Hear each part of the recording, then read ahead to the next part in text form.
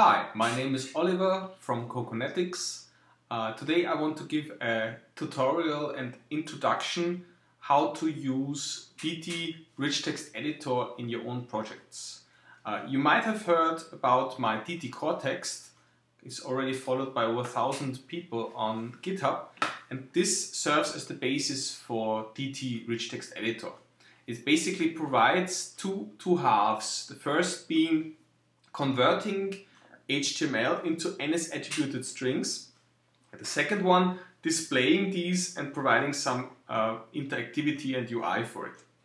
Because the built-in methods to draw attributed strings in iOS have not been so great. For example, for embedding images and so on, I needed to write that myself.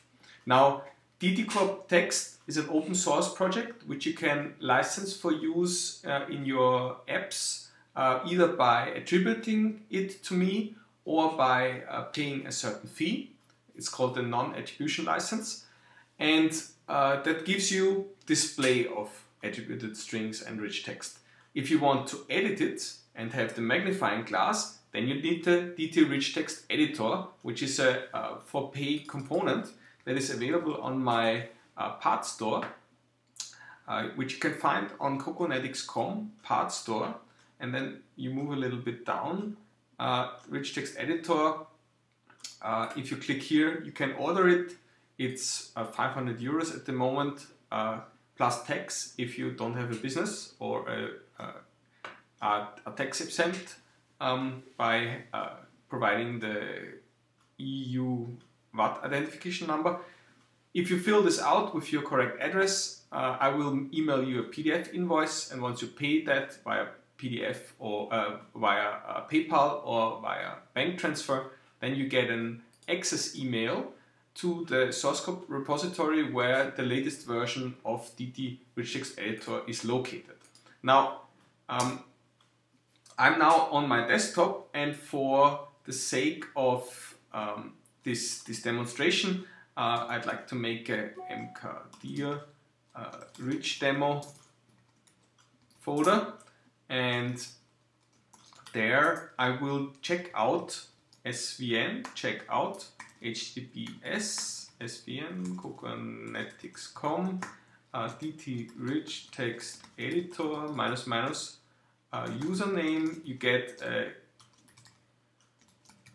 user name that's read-only, and from there it asks me for the password, or in the case, because I checked it out before, it doesn't. So you see it downloads the trunk of RichTextEditor into this folder, and actually was a bit stupid of me.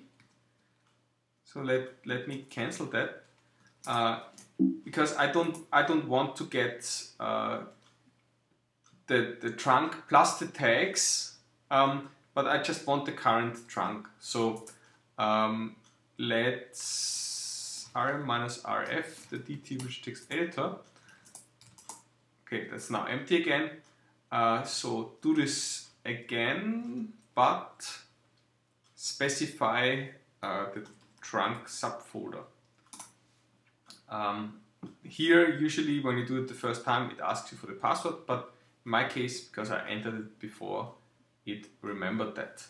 So it now downloads the core project, which includes a demo app plus a static library and several externals to this. So let me actually show you how the project looks like. Where am I? See, I need to go to trunk, and here is a DTRichTextEditor Xcode project. It's set up such you have core. Core is basically the code necessary for the editing, which is all in source. You've got some external projects which are included as sub-projects. So they in turn, you can look at these, and they follow the same structure. There's always a core a demo. In the demo you might have resources and source code. So each of these you can look at individually and even use them individually if you like. Now, the first thing that Xcode does, which we don't like, is it creates schemes for all the targets it finds, and not just the targets of the current project, but also the sub-project targets. So what we're going to do, manage schemes and throw it all away, because we can always create them ourselves. The first one that I actually want to show you is DTCoreText has a demo app. So we call this, say, demo app DTCoreText.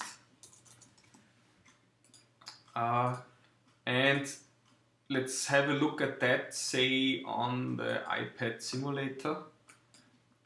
Just run that. I'm showing this to you for a simple reason, because it can help you understand what's going on with the formatting and display of things. Like, for example, any of these files, you can, let's actually increase it to original size. You put in some HTML, in this case it's the current test.html resource from the demo, and then you can turn on the debug frames, and it shows you the red is the attributed text content part, or I called it DT attributed text layout frame, if I'm not mistaken. And alternating green and red, you see the glyph runs, which are numbers of characters that have the same attributes. Which attributes you can see under ranges. So you see the first 6 characters, they are of this font and have this paragraph style, and there's one with a different somehow style, and then there's a third one. And all of this might have, for example, the same font, but there's a small change that somehow makes it different, so this breaks it into 3 errors.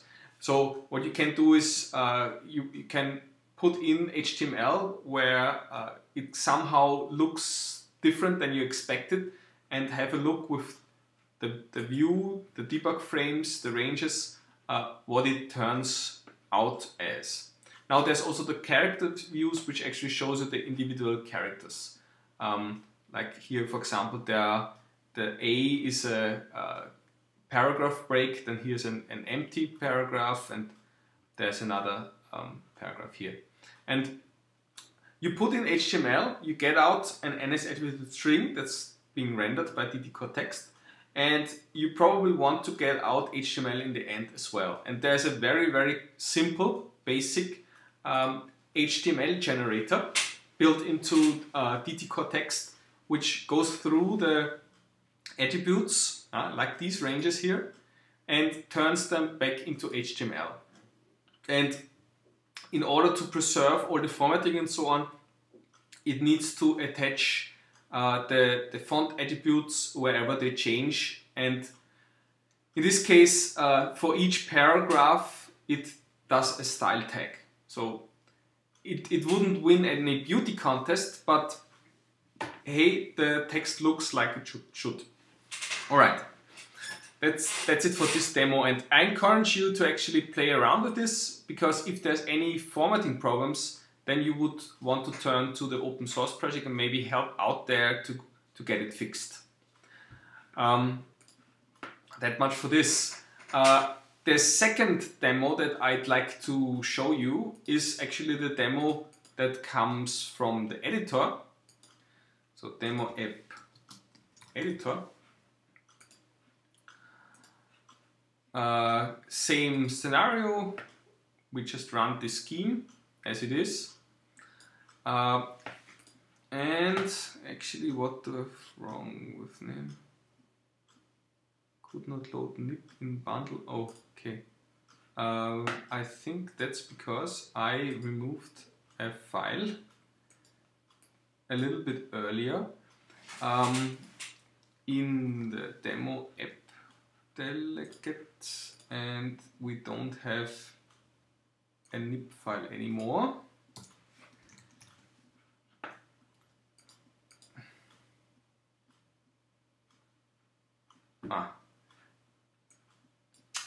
Sorry, that was bad that I removed it. I need to quickly fix it. So in the demo view controller M, I need to implement a load view. And if I remember correctly, I had a UI view CGRect frame equals UI application shared application. No, was it UI screen main screen application frame, and we create a view that has UI view and it with frame, which is the one that we actually assign, and we want there's a that's the wrong one. I'm messing around in the wrong project, which is also a bit embarrassing. There's the under demo source view controller. This is the one that we want to set up our thing, because you see it's just a black window, but what I need to do here in this view controller for the demo is I want this DTRichTextEditor view right in there. So I need to instantiate the rich editor. Rich editor equals this alloc init with frame view bounds.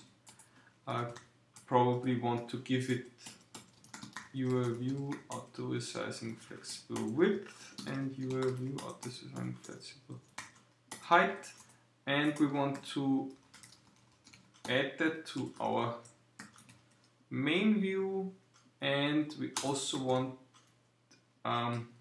do we have it? That's the scroll view delegate. We have a text delegate that I want to implement for here, yeah, equals self. And if I'm not mistaken, that should be it. Let's see about that. Self view. What's going on here? Okay. View at subview. Stupid rich editor. I cannot add a view as subview of itself. And there you are. Okay. I'm going to commit these changes. That was just so that that works without exip. I removed them from the demo. Now, okay, about this demo. I've mounted a toolbar here on top of the keyboard. This is the input view. And it's a bit too large if you run it. It also works, of course, on iPhone, but I didn't optimize it or kind of stack this somehow so you see the overlap. So not a nice experience. I'd rather have you look at that on the iPad simulator. That makes a bit more sense. And so you see it already starts out with a bit of text put in here that comes from the DTRichTextEditor view controller M, which is the view controller for the demo. And you can see it's using some basic HTML to format this text. So we have some red text, and there's a bold, an italic, and a green text with font family Carrier. So you see we're mixing fonts and everything. And what you get is all the things that you expect from an editor. Yeah? You can push and hold, you get a magnifying glass, and you can swipe over the text and have a look at it. You can Hi, this is me live typing some text, and let's say you want to select the word and maybe 3 and make it underlined. You can select the second word and make it say bold, and let's say this we want to highlight. I've implemented a basic highlighting method, which is basically just the background. You can have different colors for this. This is all just serving to demonstrate the editor.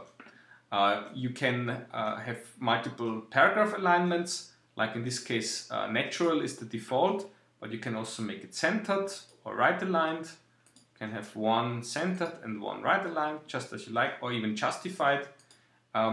Though justified only works if you have a longer text.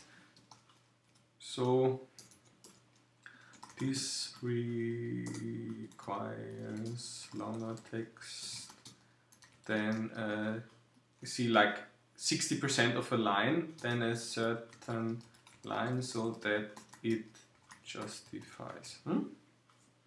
Another thing that's neat is you can add images.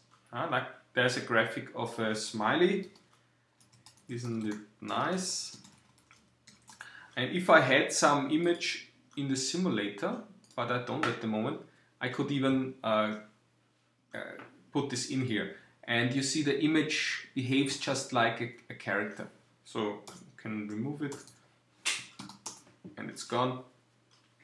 And this is the editor demo.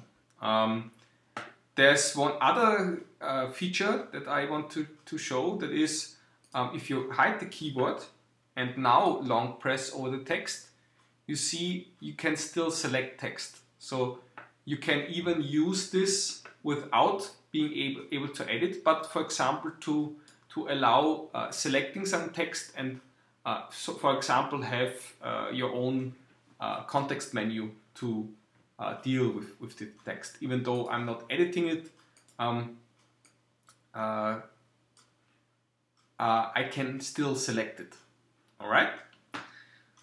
Okay, let's have a bit of a tour around what makes up this demo or this project. There's the static library, which is containing all the code that you need to add to your project. A variant of that is a static framework, which should in theory contain the ARM6, ARM7 and the simulator code as a fat universal static framework. Though I found the idea in general is nice, but hardly nobody is actually using these. It's more like a geekery trick. The modern way how to implement components and get them into your projects is via sub-projects, which is actually what you see here. If you go into core externals, the DTRichTextEditor core relies on these 3 sub-projects to pull in resources and code to then actually wrap up one final bundle. And if you look at the demo app, this actually relies on 2 things. It needs the resources for the resource bundle, for the DT loop, which is the magnifying glass. You have special graphics you need for that. And one static library that contains all the code. And that looks so simple, but in reality, if you look at the static library, this then links in several things. And actually I'm seeing here it's missing 2 dependencies. Yeah? So let me just quickly add them. That should actually be depending on DT loop resource bundle, because if that doesn't exist, it needs to build it. Or actually no, that's not the case, because oh no, there is some code in DT loop. So it's not the resource bundle, but it's the static library that needs to be in here. And web archive we got, but DT core text is still missing. DT core text static library. These dependencies basically mean if one of these sub-projects was changed, then Xcode knows that it needs to build this target also. So it's like, when does this project become dirty? Yeah. So if I change something in core text, it means this static library is no longer up to date, so it needs to rebuild this. And before it wasn't doing that. Now, this static library requires the text from DTRichText, so for text handling and basic UI, the handling of the loop, which is in a separate project, and also support for the web archive pasteboard format. And all of these three are, you can see them linked binary with libraries. And for a static library, that actually means that it merges in these libraries objects with the code that's specific to this library. So there's tons of additional source code. This source code gets compiled and then put together with the code that's in these static libraries, and this way you end up with one static library that contains all of that. Now for the demo app, this now has the resource bundle, because the resource bundle was not really necessary for the static library because you don't use any resources there, but you need to have these resources in your app, so that's why it's dependent here. And the static library that we're building in this static library target here, and of course there's a bit of code that's specific to this demo, main M, view controller and app delegate. You need to have several frameworks and libraries for this. A complete list is basically seen here. You need libxml for the HTML parser. That's in DT core text, so that's parsing HTML with libxml2. You need to have the library from this static library here. You need the assets library is necessary for getting pictures from the photo roll. Media player is because there's a possibility to have video embedded in DT core text and some other things. Of course, core text, the framework as well.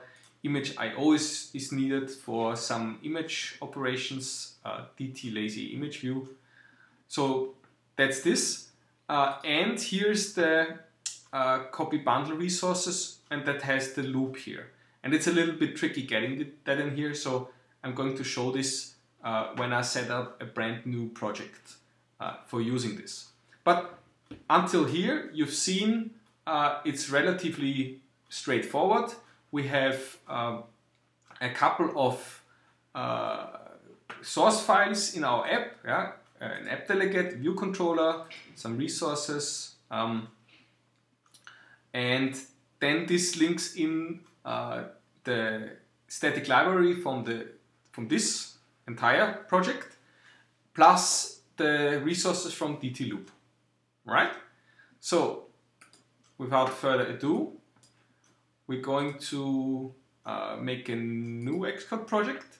Let's say we want a single view application. We want to demo rich text editor, no storyboard, yes, automatic reference counting, and it can be universal. Let's do that here as well, create. So first thing is actually we don't need a view controller as such, so we do need a view controller, but we don't need it to come from zip files. Let's see, it makes a new window, and we can have the view controller, the general view controller, be independent from what device we're running on, and we don't need a nickname because just as we did before, we can make our own view hierarchy. So for our purposes, I want to have a DTRichTextEditor view. Do I need that externally? Probably not, because I'm not setting it as a property, but actually I want just a rich text editor instance variable to be able to reference that. So we want a view, load view. Load view creates a rich text editor, rich text editor, alloc init with frame. The frame we need is a CG-rect frame from UI screen, main screen, application frame with this frame. And that's actually the view of our view controller. Now, I haven't yet added anything from this project of mine. So what I definitely need is, let me go into Finder. I generally like to have a folder externals where I put external projects, sub-projects, external references, and I put in here a DTRichTextEditor folder, and this folder actually I want to put in all the code that's contained in the DTRichTextEditor project. Now I've got some uncommitted changes there, but these are only related to the demo. So for our intents and purposes, that's fine. So what I'm going to do is I'm going into this folder here, external DTRichTextEditor, and I check out the project's trunk. And actually, I don't need it to be named trunk, so I just put a dot here that takes the contents of trunk but puts it in the folder where I am. And because I already have one that's named DTRichTextEditor, it means the core, demo, Xcode project, and so on are going to be appearing here. Okay, done. So I also want to see this group here, so I create a new group, or actually another possibility is to just add files to DTRichTextEditor, and rich text, where am I now? There's the DTRichTextEditor, there's the externals, and there's the DTRichTextEditor we just checked out. So I want the externals. I don't want to add it to any target or anything. I just want it to appear for the first, because it creates the groups as just like the tree of the thing. And let me demonstrate there's a problem in Xcode, and we'll work around that. So I remove the references, so I end up with just basically the Xcode project. Yeah? The Xcode project is what's the only thing that I should be needing, but there's one trick that I need to show you that you need on top of that. So, well, the first thing, obviously, for our demo app would be to go to build phases and add some dependencies. And I want it to be dependent on the static library. Okay, and I also want it to be dependent on, but weirdly I don't see the external projects here, so I probably removed too much.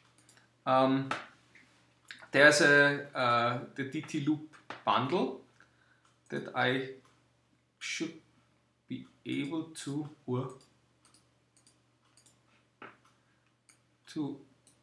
add as a dependency as well. No. So I need something more here. I also need the core externals. Let's add these 3 as well, because there I see the Xcode projects, which are all that I want. So what I did is I just added these, and then I'm removing everything except the Xcode project 1. And since this looks a bit weird, you could want to move these together or somehow. It doesn't really matter as long as Xcode has a reference to them. Because now, if I want to add this as a dependency, I now see the products of the sub projects, and I want the resource bundle for DT loop here as a dependency as well. So these are the 2 things there. Now I want to link my project with the DTRichTextEditor lib, and I want the DT loop bundle result DT loop.bundle. I want that to be copied into my app. So what happens here is when it builds this app, it will make sure that this DT loop bundle plus the static library are done. We'll compile my own sources, we'll link it all together, we'll copy the bundle resources, and then we're done. Yeah? Okay, that's it. That should be the basic setup. Actually, again, it's set up way too many schemes. So what we're doing is we just want to have one for our own demo, and that's it. So if I build this, let's see what happens here. Okay, it doesn't find DTRichTextEditor view. Now, the obvious reason for this is I want to import DTRichTextEditor. Let's see. DTRichText, was it DTRichTextEditor H? Okay, yeah, that's the one. Now, here's a problem. Usually, it should be enough to go into build setting and add the path for the headers. So looking for header search paths. So here we add, we have a subfolder externals, and we want it to be searched recursively. Let's see. Still doesn't find it. Now, here's a bug that I've documented on my blog. Somehow the indexer of Xcode doesn't find this file, even though, if you look here, it's under externals, DTRichTextEditor core, and there. Yeah? So the trick we need to employ to make this file visible to Xcode is we need to make a reference to it. So I show it in Finder. Somehow it does not cooperate. Why?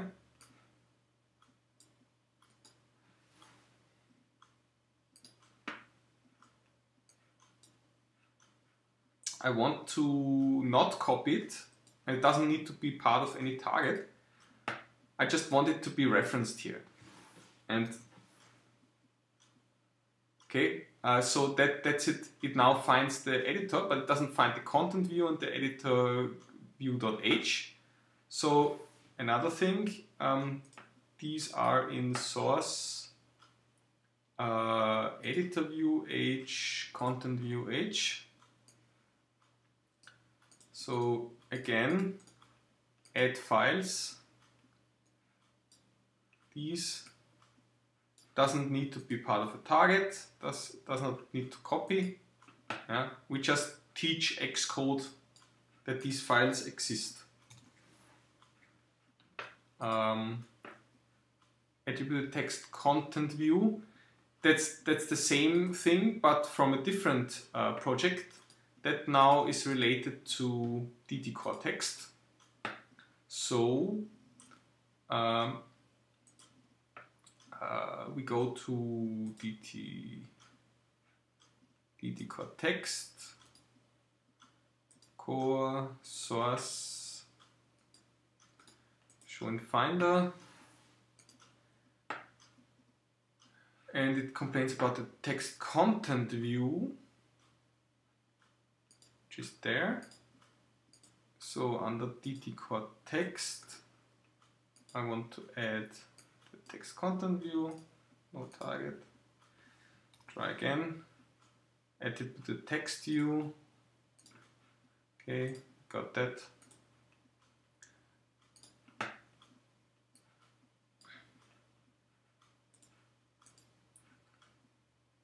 And actually, if it's checked, it still doesn't add it to a target because headers cannot be members of a target. Okay, semantic DTRichTextEditor view. You see now we get past the import. All right, that's now a different thing.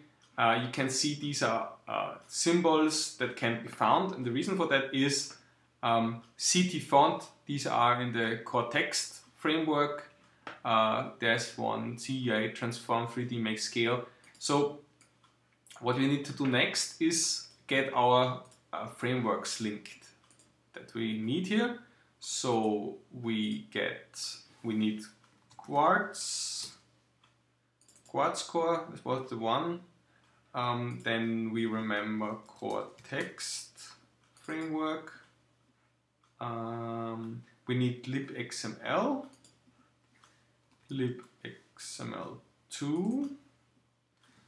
Can always build, okay, these are the ones that are sufficient for the demo.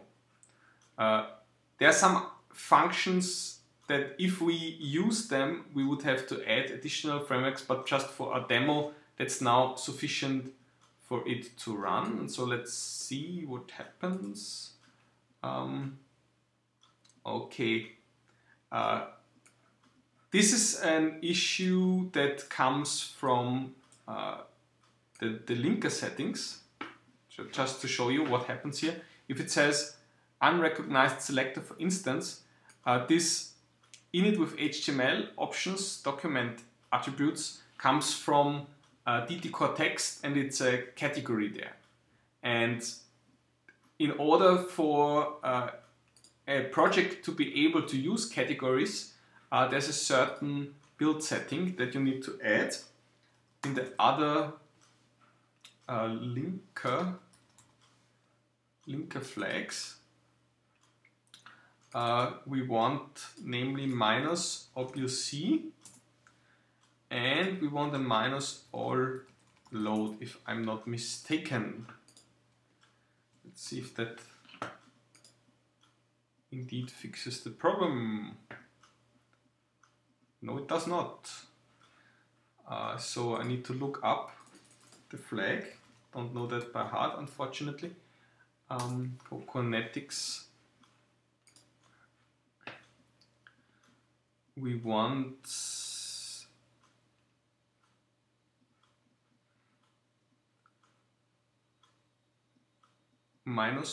-all load linker flag.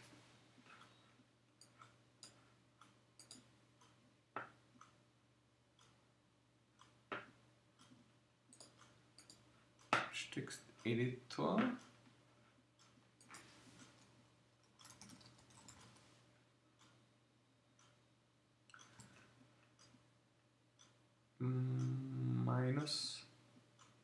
-obvious-c -all load.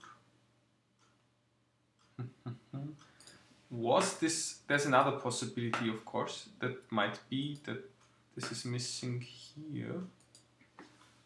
Static library target, static library target of rich text editor.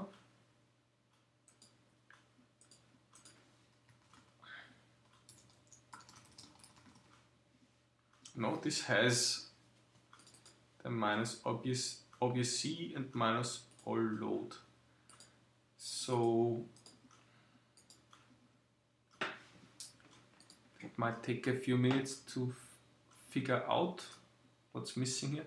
Okay, there were some more things missing. CG image source, that's core image. So again, we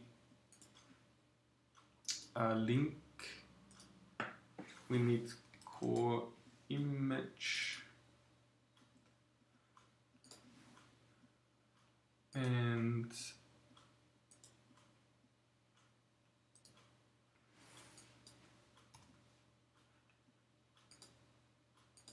CG image source update data. We have core image. Let's put all this here. Quartz core we have. Actually, let's compare to our rich text editor.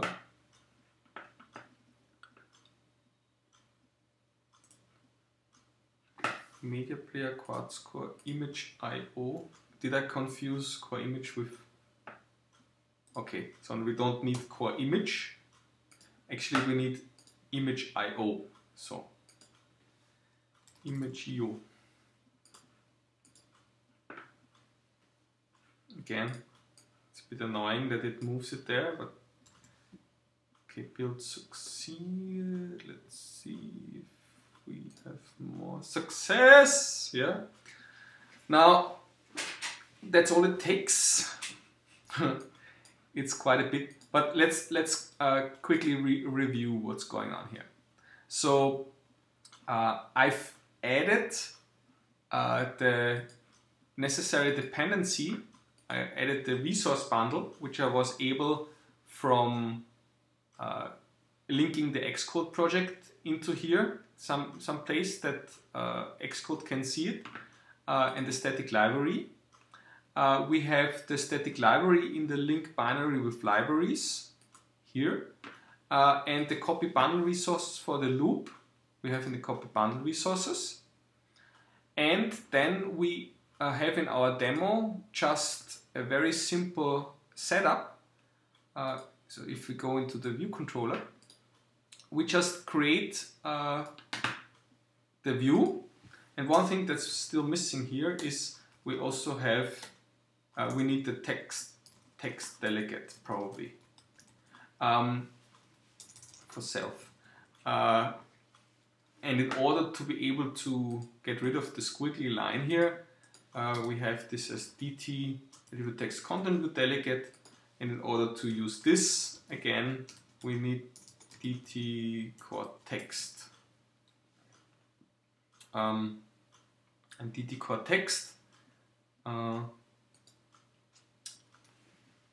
It's the same issue as before. If it doesn't find a header, even though we have this set up, we just go in, show in Finder, DT core text has got the header in core.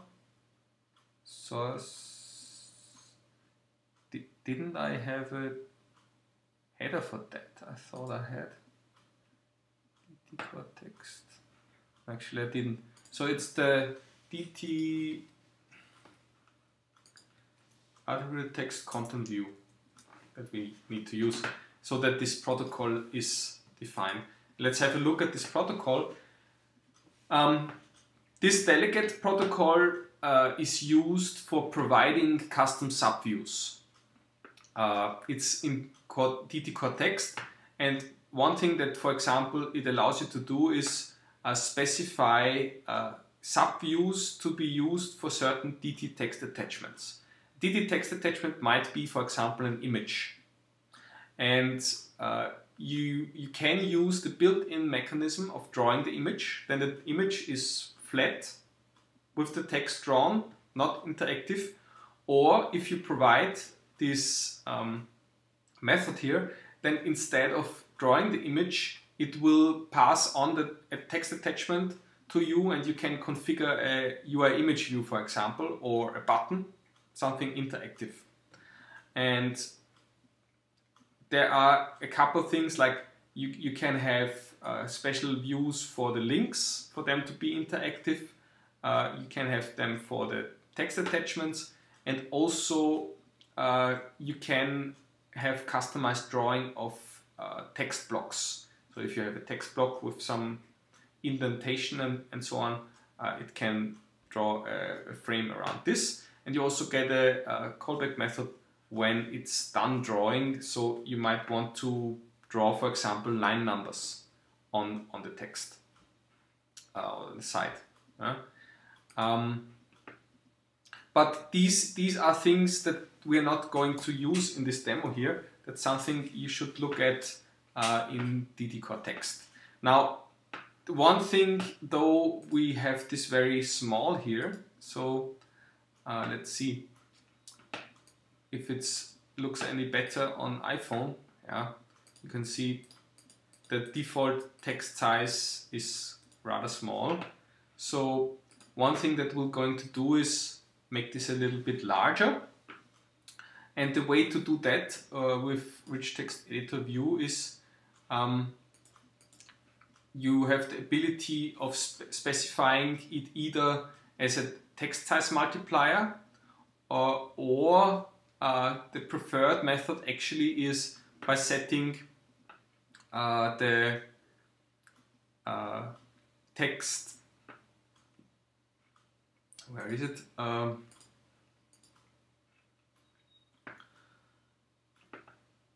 The default attributes.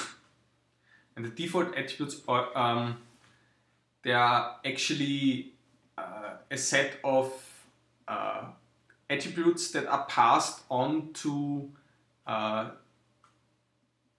init with HTML whenever you set HTML. So I'm just using the easiest way to set the text size multiplier in that case. Let's see if this works. If I do Rich Text Editor text size multiplier and say make it 3 times as large.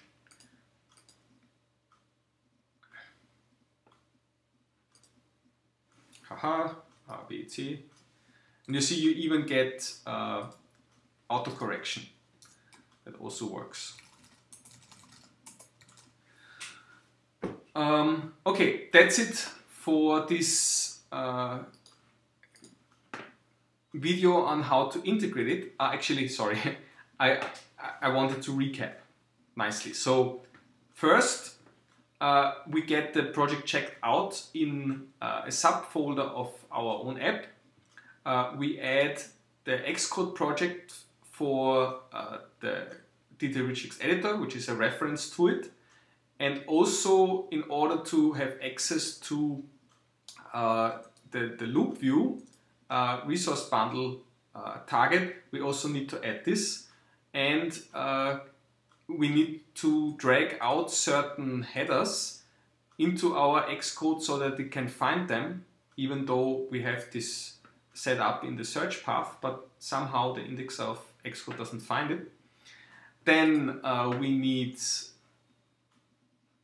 the target dependencies, the copying of the bundle resource, the link binary with libraries, some build settings, namely the other linker flags, all load and minus Objective-C. Objective-C that it can load Objective-C classes from a static library, and all load that it loads all the categories.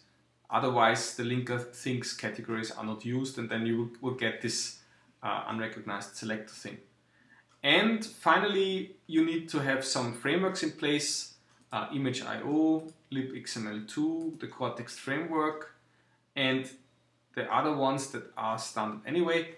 And once you have this, you instantiate a view where you want your editor to be, maybe set a text size if you like, and you're good to go. And this gives us a nice view. And hi, this is our first demo project. And finally, let me show you the reason why you should actually have a navigation bar on top. Because if I now drag with my finger here and I go to the top line, you see the magnifying glass disappears behind the status bar. So if there was a navigation bar on top, then this would be a slightly better way.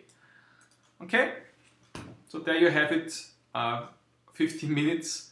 I could have made it a little bit quicker, but unfortunately I've not rehearsed this integration too much. Can probably make it a bit nicer, but I just wanted to put this out there so that you can see me, the maker of it, actually putting it into a project, and that should give you some pointers how to do it yourself.